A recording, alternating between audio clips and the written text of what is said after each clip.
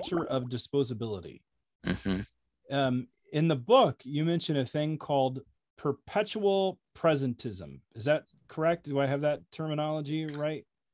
I forget exactly, but yeah, presentism and perceptual presentism. Or perceptual presentism. Maybe that's what it is.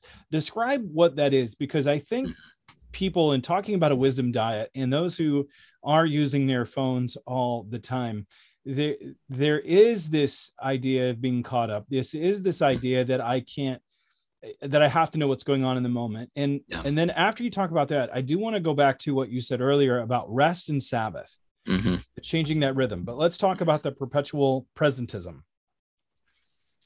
Yeah. I mean, I think our primary mode of interacting with the world is through the now, right? What's on our feed right now. And we live in this mode of scrolling through constantly. And so it's just, everything is about the now. What article am I clicking on now? What video am I clicking on? What's the news headline?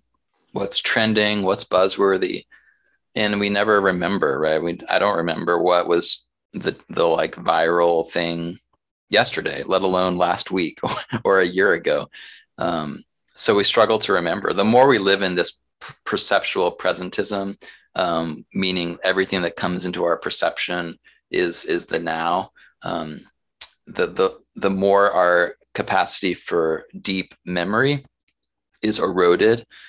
So the more you see this, right, in our culture. Like sometimes I scratch my head at the debates that are happening in our society, because I'm like, we had this debate 50 years ago or like 100 years ago. Like there's so many resources in the past that we can draw from that we're just ignorant of, because we're ignorant of history. And I think wisdom requires us to have a bigger picture where we build on the foundations that have come before us, and we draw from the resources of the past, and we recognize that what's happening now is not the be all end all. We need to have a bigger view. We need to think about the past and the future, and not just the now. And yet that's the dominant like paradigm of the smartphone age. It's designed to be a disposable experience, because it's more money for the social media companies, for YouTube, to get us kind of addicted to this ephemeral cycle, right? Where once we're done watching one thing on Netflix, before the credits even roll, there's a suggestion for what to watch next. They want to keep you moving on. They don't want you to linger on things. They don't want you to like turn off a show and sit there and think about it.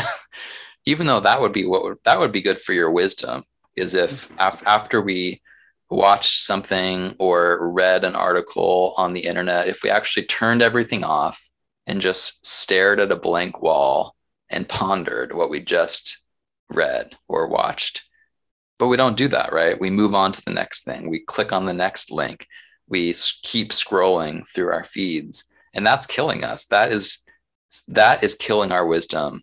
If I could point to one thing that is destroying wisdom, it's the fact that we are filling every spare moment in our lives with more content, to the point that there's literally no space left in our lives to actually think about things and to ponder and to synthesize what we've encountered.